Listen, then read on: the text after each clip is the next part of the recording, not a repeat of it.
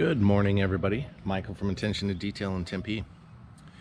So one of the most important things I think people need to realize when they're detailing is about the preparation and cleaning and decontaminating the paint before you put a wax or a sealant or a spray sealant or SiO2 spray or a ceramic or anything you're going to do before you even polish it. So I got a huge GMC truck here today, and it needs it.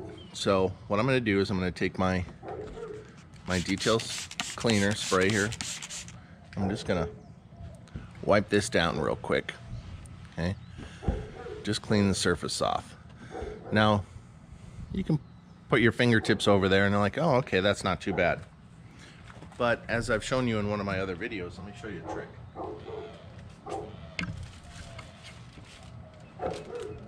Timber's mad. She's in the house. You can hear her barking. So I'm going to take any plastic bag, and I'm going to just put my hand in it, and then we're going to go over the paint. Now I'm going to put the microphone next to it, and let's see if you guys can hear this. There's my Clay Mitt. Here we go.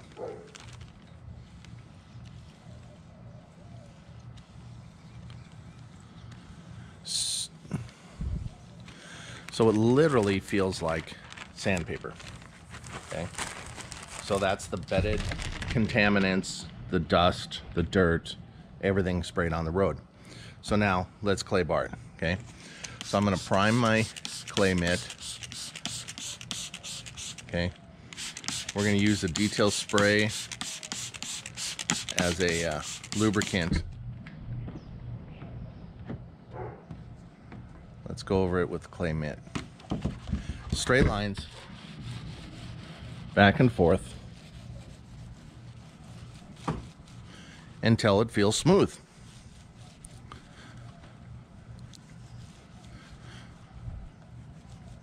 Doesn't take a lot. Now you can use regular clay too. Why I recommend a mitt is because it doesn't fall on the ground. Now, extremely smooth. Now let's see if we can hear a difference with plastic.